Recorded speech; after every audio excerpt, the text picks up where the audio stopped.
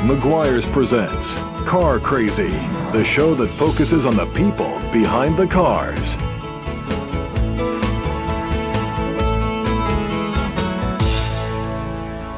Most kids like to play with cars, but for some, it becomes an obsession. This type of person, and there are millions of us, have an unusual preoccupation with cars. And sometimes it is not at all rational. Indeed, we are talking about people of all ages and all walks of life who are certifiably car crazy. Hi, I'm Barry Meguiar, and I've spent my entire life working and associated with people who are crazy about their cars. This show is intended to gain insight into these people and understand why they are so car crazy. It's been called a contagious disease, and we hope this show will help you catch the bug, if you haven't already.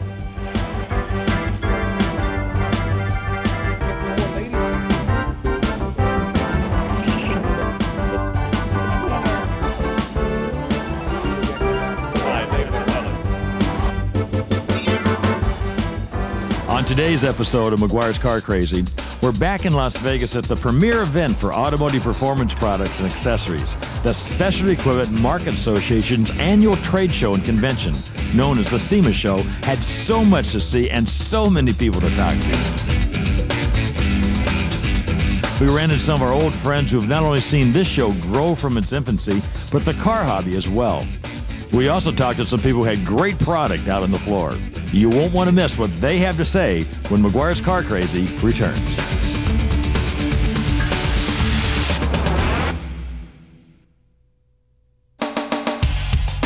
Welcome back to Meguiar's Car Crazy. The Sema Show has established itself firmly as the premier trade show of its kind in the world. Many people consider it a gauge of how well the car hobby is actually doing. With over 2 million square feet, 1,500 exhibitors, 1,300 vehicles, and record-breaking crowds, it's safe to say it's doing pretty well. Alex Exidius, pioneer of the hobby and the Sema Show, was the founder of the original SoCal Speed Shop. We're here with one of my buddies and one of the legends of hot rodding, none other than Alex Exidius. Alex, great to have you here with us today. Thank you, Barry, very much. SoCal Speed Shop was one of the very first speed shops in America. So, I mean, talk about cutting edge. I mean, we want to talk about one of the fathers of the industry. You are one of those, no question about it. The whole hobby so respects you. And what do you think about all this? This show is so incredible.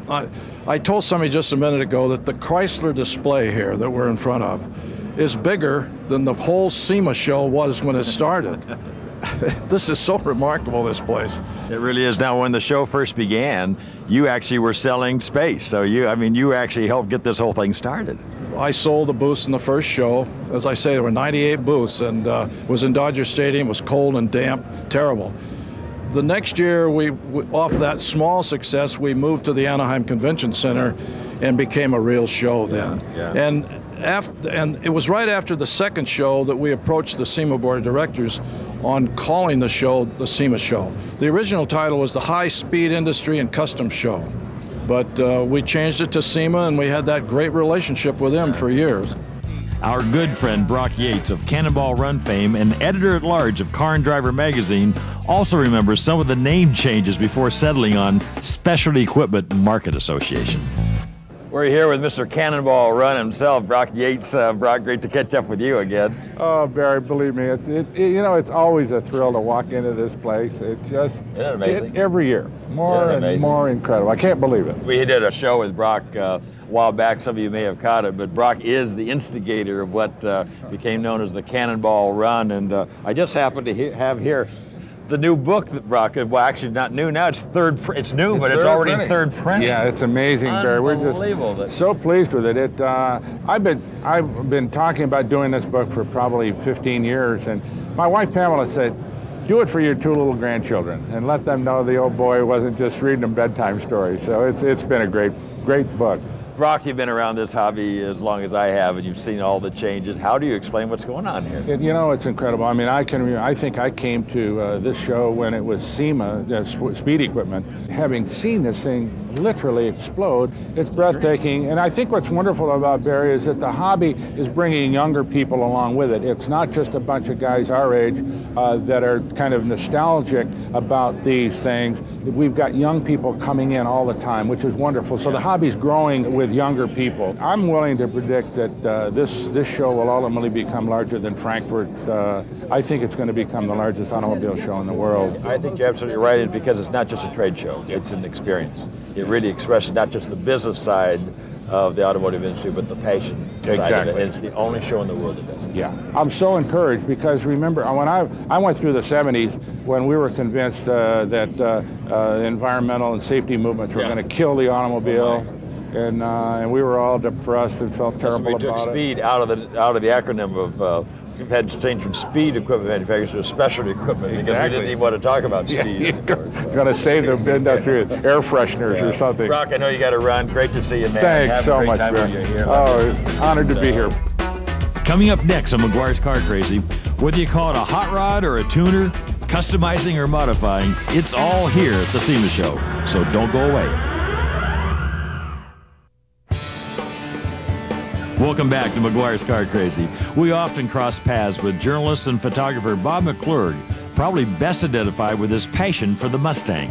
He has been published in just about every automotive magazine in the country. He's seen the evolution of the hobby through many eyes.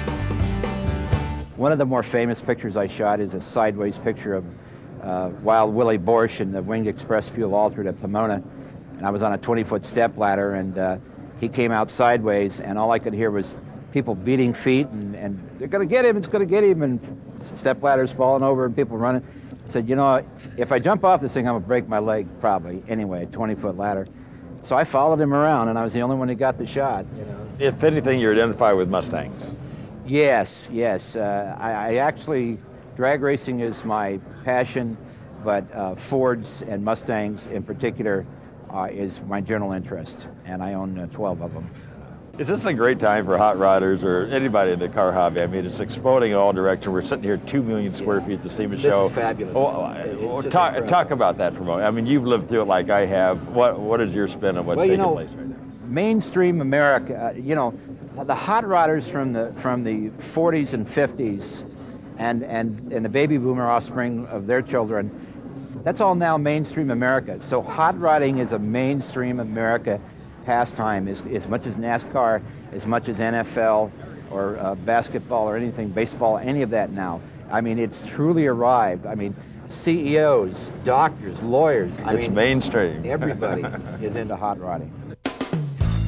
George Barris is the king of customs, and he's held that reign for over half a century. George, bigger than life, as always. You got cars all over this place. Yeah, it's so great to join the family, the McGuire family. That's been so many years, and I enjoy it every time I come to the show to be part of your Car Crazy. How many cars do you have here? I mean, everywhere I look, it seems like there's another Barris Custom. Well, it's so exciting year because we had all these movie projects. The Vin Diesel Triple X, which is a GTO Pontiac. And then, of course, the Fast and Furious RX-7. And then we just brought in a new introduction, the CCC, which is what we call the Chrysler City Coupe, finishing a movie called DK1 will be released in the early spring. You not only are not slowing down, it seems like you are busier than you have ever been. Well, the industry has grown so much, as you can well see here at SEMA. When I started way back in the 40s and 50s, I mean, we were lucky to have bolt-on hubcaps. And now you got 2,000 sets of wheels that are going in all directions, and tires, special tires and everything. It just shows you that this industry is like a wheel. It'll just keep going each year. It keeps getting bigger and bigger and better. Talk about the very first days of the thought of customizing a car. I mean, you just did it with a blank sheet of paper. No, there was nobody to follow. You were creating this art. Well, in those early days, way back in the early 40s, we had to pioneer because the only thing we had was an arc welder and a acetylene welder. But that's the way it had to start. We had nothing to work with. We've shared a lot of great memories together, and there's a lot more ahead. Thank you, George, for stopping by. I love you, man. Larry Weiner has been in the modifying business since the early 90s, and his showing at SEMA is always extremely impressive. The vehicle behind me is the Dodge Ram Cannonball Express, and the creator of this incredible vehicle is none other than Larry Weiner, the owner of Performance West and the creator of so many of the great cars you're seeing here at the SEMA show. How did this all start for you? Well, what happened was, like many people, I was an enthusiast building show cars for myself, and decided one day at 45 years old to take a hobby and turn it into a career, kind of one of those midlife crisis deals. Fortunately, a lot of my background was marketing, research, and advertising was my major in college, and said, well, can we take building cool cars and make a business case for this and make a living at this. And that's a big transition. And you're really on the cutting edge. How many cars do you have on the floor at SEMA this year? We have 28 image vehicles on the floor at SEMA show this year in a variety of booths and exhibits, and running the gamut from trucks like this dually turbo diesel to tuner cars. So we try to cover every element of this business model and the enthusiast hobby to try to build something for everybody. Stay tuned. When McGuire's Car Crazy returns, we sit down with Titus and Chip Foose. Welcome back to McGuire's Car Crazy. Chip Foose has been tinkering with cars since he was 7 years old. His designs are so well known throughout the entire car hobby that his name alone is all the advertising he needs. One of his best clients, whom he counts among his closest friends, is television personality Christopher Titus. They took a moment to talk with us during the show. We are with a couple of really car crazy guys right now. Titus does so many things for the hobby, and in the midst of all the fun, you really are an inspiration for the hobby to a whole other generation of folks. It's really important to us. Thanks to bring the kids into, cool is cool. And if you're 6 years old or 60 years old, cool is cool. And to have a TV show where I got to own a hot rod shop and have the 6-year-olds go, I like that guy, he's funny, and what is that he's driving? Yeah, it's cool, thanks. It really is. And beside Titus is Chip Foose, and Chip is like the artisan of the hot rod field. I mean, he's a Frank Lloyd Wright of hot rod. He is the Frank Lloyd Wright. That's the best way to put it. Yes. I mean, the eye that he has and the attention to detail, and some of the great hot rods out there are of his design. And Chip, you're a major icon around I just feel lucky to do what I love doing. It is fun, and I mean, you really enjoy it. And it's when you get customers and friends like Christopher that allow you to take their car to a level that is a dream for them. You notice he said customer first? He said customers and friends. And friends. Yeah. Once the check clears, friend. Every time I argue with Chip, like we just finished I wrote the checks, he built it. 56 Chevy Speedster, that's over here at SEMA. But every time I argue with Chip about a design or something, or a color or something, I always get burned. Every time he said, okay, we can do it that way, it always looks wrong. So I've stopped arguing with him about cars, and he doesn't help me with jokes. So. Well, on the other he hand, he might. He doesn't need any help, but Oh, hey, excuse me. Wow, I'm out of here. Well, this car was actually originally conceived by a fan of his who sent a picture to him, who was Keith Kuchar, and Christopher showed me the drawing, and we made a few changes to it. And my father made a lot of changes to it. We actually, I said I like this guy's idea. What's the next level? And we discussed coming up with a 1956 Chevy that would have a road race feel to it. And I'm driving it home from here. It's been done 4 days, and I'm driving it home. Oh my goodness! Yeah, he doesn't want me to drive it home. Yeah. Oh, he can drive it home. Well, when you drive it home, Jay Leno will be very proud of you for doing it. Leno out there driving. Well, as much as I've written, I write for Good Guys Rod and Custom. Write an article for them every month, and I rip the guys. Some guys will build a $200,000 car and then put it in a trailer. And Street Rod of the Year this year left Columbus in a trailer, and they wrecked it on the way home and destroyed it. It was in the trailer. In the trailer. I'm like, I'd rather wreck it driving it. At least then I can wave at people and they go, well, that used to be a cool car. As much crud as I've given these guys that put these cars in trailers, there's no way I can put it in a trailer. I'll be beat up at the time we hit the city limits, so I have to drive it. And I'm bringing a fire extinguisher. Although Foose Design builds things where you don't need them. You are a young guy, and yet you're already an icon in this business. Talk about, from your dad, it all started, all your life. This is. My dad started when he was 14, and I remember as a little kid, he was working with Gene Winfield at AMT, so I got to see all these wild, fun show cars. He started his own shop in '69, and when I was 7 years old, I started working with him. And I've grown up, I met Alex Tremulous at the same time, and Alex told me about Art Center, College of Design. So I knew from the time I was 7 years old that I was headed to Pasadena, and got to go through that. Age 7 years old? Yeah, Child Services was at his house a lot. You have a kid painting cars at 7? Tell the story about the Volkswagen hood, about how your dad taught you to paint. Well, actually, my dad, the first project I did, he had a wrecked Volkswagen hood in the back of the shop. So he brought it in and said, here, straighten this out, fix it, and paint it. So I did the mud work and hammering and all of this and got it painted and had it all. He's 7. Had that painted. Actually, it was when I was 9. Oh, he was 9. I'm sorry. Wow. He was an expert by then. There you go. Go ahead. 9-year-old can handle that. Go ahead. I had to work my way up. We were sweeping floors. At 7, you're an apprentice. At 9, you're a journeyman. I get it. Go ahead, finish. So I painted this hood, and then he said, okay, go ahead and put some graphics on it. So I had done some flames and some different things just from watching him, and he helped me. And I got it all done, and I had color sand and rubbed it, and it was beautiful, and I was so proud of it. And my dad went to his toolbox and grabbed his hammer, walked over and just nailed it right in the middle of it. He said, now fix it. And that's where I started learning. Chip has a way of blending old and new together in a way that no one does. It harks to the past but looks to the future, every one of his designs. He won't brag about himself, but he won. Jay Mays gave him the first year of the best of show of all the Ford cars. Both cars, the T-Bird and the 56 Chevy, were like last minute. He was thrashing. I mean, he did a full concept car in 6 weeks on that T-Bird on top of finishing my car. And his crew's amazing. Those guys at Foose Design. So the backs of the seats are in the trunk over on the showroom floor. So I said, we got to put them on. So in the middle of this crowd around the car, we open the trunk and we bolt. Me and Chip and I are in the car bolting the seat backs on. My buddy Tommy's helping us out. You people should have been taking Oh, pictures they of were, that. believe me, they were. So we waited, so it's no longer you finish the car right before SEMA. You wait till you get to SEMA and finish the car on the floor. That's what we're doing now. Nobody's having more fun than these two guys at the show, and you can hardly walk around here. Everybody's asking for both your autographs. Well, he's a star here, man. You can't get 6 feet without Chip. Chip! Thanks for carving out a few moments here to sit down and talk with us. Thank you very much. Our pleasure. It's always great being on the show. Thanks, man. Chip, for Thank you. Your great work, great design. You're very tolerant of us. Yeah. Thank you. Don't leave now. Just when you thought it couldn't get any better, we have more people to talk to and more cool stuff to show you on McGuire's Car Crazy.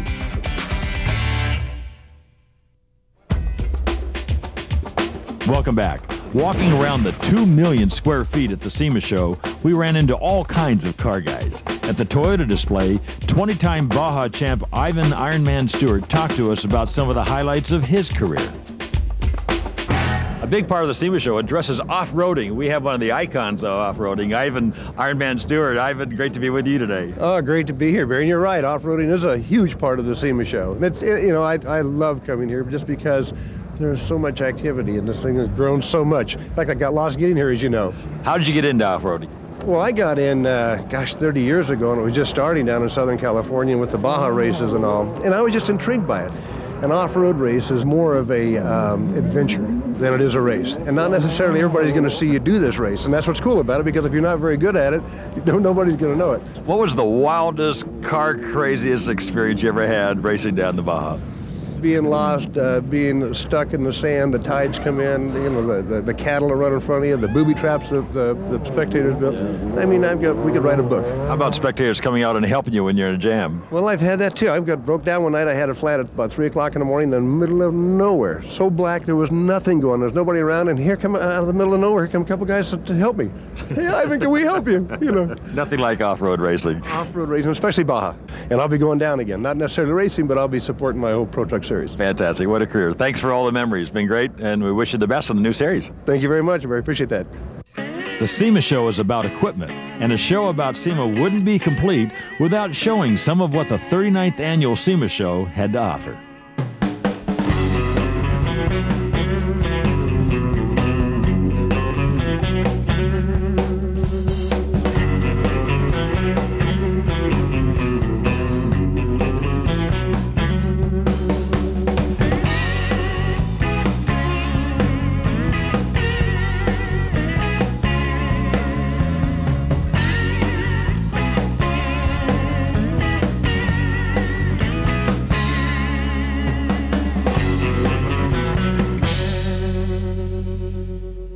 We're here with a man who's not only a good friend, but one of the people that I most really respect in the automotive industry. I'm talking about Norm Miller, the chairman of Interstate Batteries. Norm, I love you, man. Great to have you. Great to be here.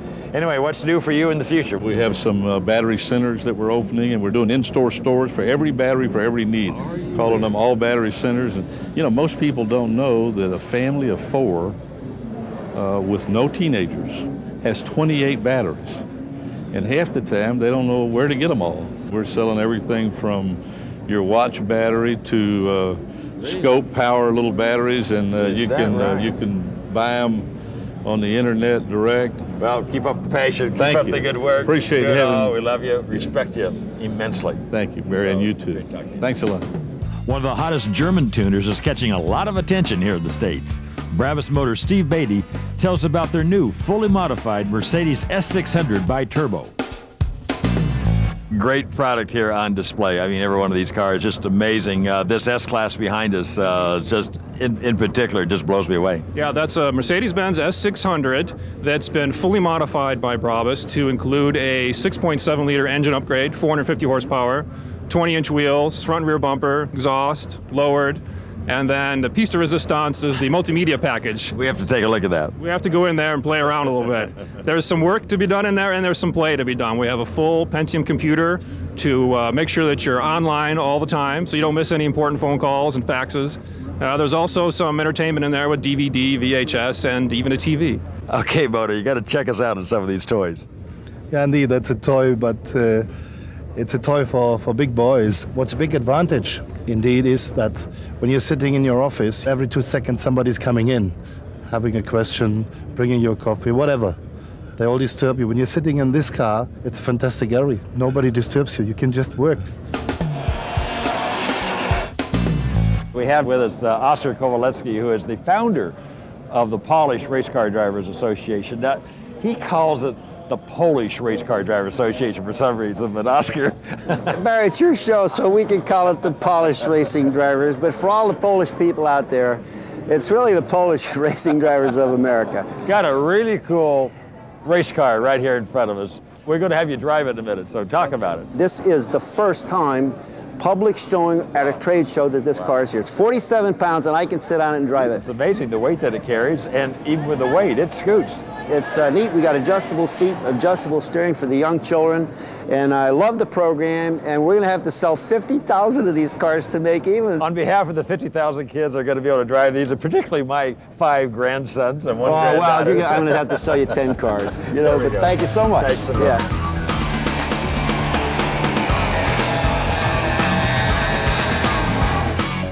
Well, that's all for now. This is such a treat for me to share some of the great people of my life with you.